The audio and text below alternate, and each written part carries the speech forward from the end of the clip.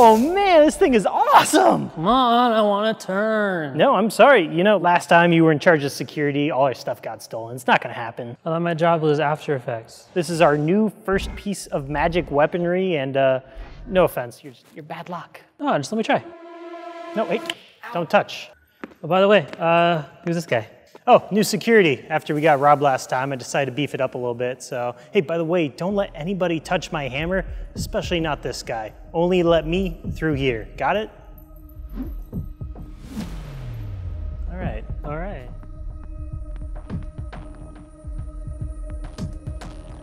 Hey, what's up, bud? I'm just gonna go touch that hammer real quick. Nope.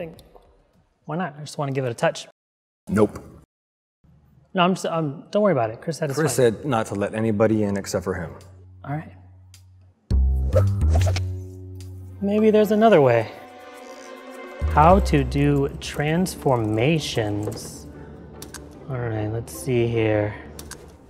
Hey guys, Aaron from Big Talk here, and we're gonna talk today a little bit about transformation. My cousin came to me the other day and he said, I don't like who I am, I wanna be somebody else. I said, perfect. I'm here to tell you today how to transform yourself into a different person. Raw salmon, rotten pickle, some capers. Take your capers, squeeze a little lemon juice, rub them on your nipples. Imagine who you wanna be, and instantly it will happen. Hey guys, thank you so much for watching. Hit that subscribe button, leave a comment, and go to my Patreon page to support. And do it big. Oh wow, it's a lot easier than I thought.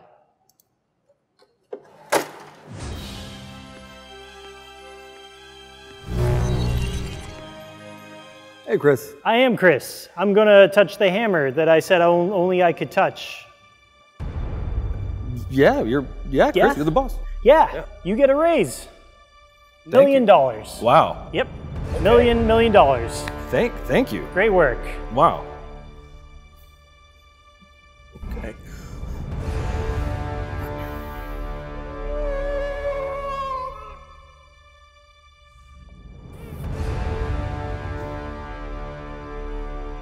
That was my other best plan.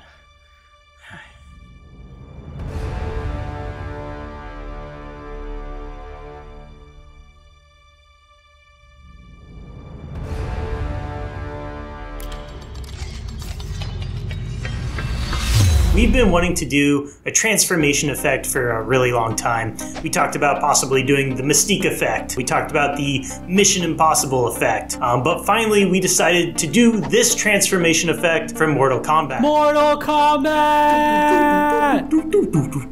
And then Adrian pointed out that the effect is actually pretty much the same as Loki's transformation effect, but far less relevant. And you know what? We gotta get those clicks. Gotta get those clicks. That's right. First, we obviously had to shoot our footage. If you have a pro account on ProductionCrate and you want to skip that step, check the description for our link where you can download the footage that we use. That's right, or you could just search for Loki effect on ProductionCrate. So we put these pink tape marks on the ground. They were actually meant to represent our footsteps. Chris and I took turns walking on this line while I played a metronome on my phone to keep our timing consistent, like a dance. We also picked a spot on the wall to stare at so we could keep our heads facing in a consistent direction. This means we weren't able to look at our feet to make sure that we were actually hitting the marks.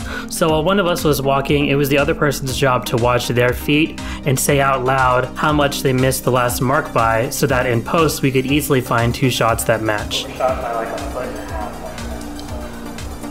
Alright, I think we're good. Obviously, to play it safe, we did a lot of takes. A lot of takes. Like, are you sure it wasn't only a few? We did a lot of takes. In After Effects, we line up the selected shots using the spikes and audio as a reference. If you actually downloaded the footage from ProductionCrate, they're going to be already lined up for you. Turn the opacity down on the top clip and watch it through to verify. If the shots don't line up perfectly the entire time, you can just make a note of that and do the transformation at a point when they do line up. Make it work. Make it work. So go ahead and create a new solid and turn that opacity down. So now you can see through it just a little bit.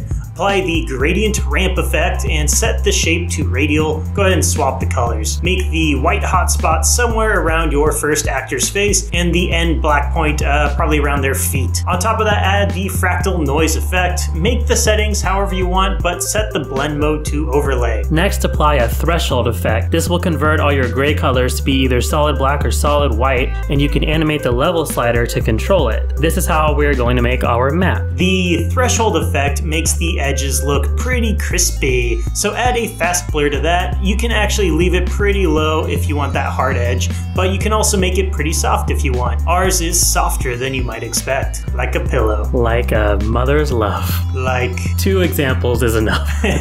We need this layer to follow our actor's movements. You could animate it by hand, but we recommend jumping into Mocha real quick and drawing a loose spline around the talent's face and torso. Let that thing do its thing and hit export. Select the After Effects tracking data option and copy it to your clipboard. Well, back in After Effects, just paste that onto a null and parent your Fractal Noise solid to the null. Now you can animate the threshold effect to make the solid go from totally black to totally white. There's a couple of issues here that need to be addressed. First, since Chris is a little bit shorter than me, there's no shame in it, man. I'm sure you're a giant on your home planet. Our faces don't quite line up, so I'm gonna roto out a tiny section, like 15 frames worth, at the start of the transformation, so I can just scoop Chris up a little bit to make our faces line up, and then I'm gonna animate him back down over time. In the background, there are some funky things happening with those shadows. It'll be especially noticeable if you went with a harder edge for your matte. To get rid of those, we'll just drop a clean plate over the whole thing and loosely mask around our actors, which is us, leaving room for some feathering. Go ahead and set those to subtraction masks. That'll cover up any background issue. Now for the glowy part. Ooh, so pretty. In the project window, duplicate your main composition. Grab the duplicate and drag it over the Create New Composition button. This will make a third composition and import your second composition as a pre-composition. Say composition again. Give this third comp a name to keep from getting confused. We'll name it Glow Comp. We'll name it what? Glow Comp. Glow Comp. Glow Comp. Glow Comp. Glow Comp. Take a clean plate and drop it in over your pre-comp and set it to a different transfer mode. This will make everything black except for the actors. On top of that, add an adjustment layer with a tint effect and a levels effect. Use the levels to crush the blacks a little to get rid of any noise that might be showing up, and crush the whites a lot, like all the way. So we're left with just a straight black and white image. Go back into your main comp and find the solid that's being used as our matte. Copy it along with the null that it's parented to. Go back into the what? Glow Comp. And Glow Comp. And paste them in. On that solid, change the fast box blur amount to about 5 or 6. Also add a tritone effect. Change the highlights to black and the midtones to white. Put this solid on a multiply transfer mode. What we've created here is some white lines that will make a border between our two actors. I don't want a border between us, bro. Then do something about it. But in the end, we still have the border, so it's not as powerful a metaphor. Oh. Drop the glow comp. Glow comp back into your main comp over everything. What? If we zoom in, we can see that there's some weird crunchy details in here that we should smooth out. So a vector blur and a fast blur could take care of those. Next, find an effect called CC Light Burst 2.5. Ooh. You can use trap code shine if you have it, but it's not necessary for this. In the light burst effect, just keyframe the center to move along with the action. Go ahead and set the rest of the values to whatever you want. I honestly think we just left them as default. Apply a tritone to this layer and change the midtones to bright green and the highlights to a super pale yellow. Set it to an add transfer mode and bada bing, Bada boom. there's the effect. It's a lot easier than it seems. For sound design, we use the sci-fi hums and the reverse glass sound effects for the majority of the Loki transforming sound effect. We actually went ahead and compiled them all together into a single file, which you can download for free from ProductionCrate. Just search Loki and you'll probably find it. If you spelled it right. L-O-K-I. If you have any ideas for tutorials you'd like to see in the future, let us know. The best ideas come from viewers like you. Alright everybody, that does it for this tutorial. You're really awesome. Hey, by the way, we're almost at that magical number. That number, of course, being 26,237. Once we hit that amount of subscribers, we are going to throw a subscriber party. Nobody's invited. It'll just be me, Adrian, and Layden Creighton. But it should be pretty awesome. So thank you to everyone who has subscribed and supported us this far. We are so very near our final goal in life. That's it. Don't hate ProductionCrate. Thanks for watching.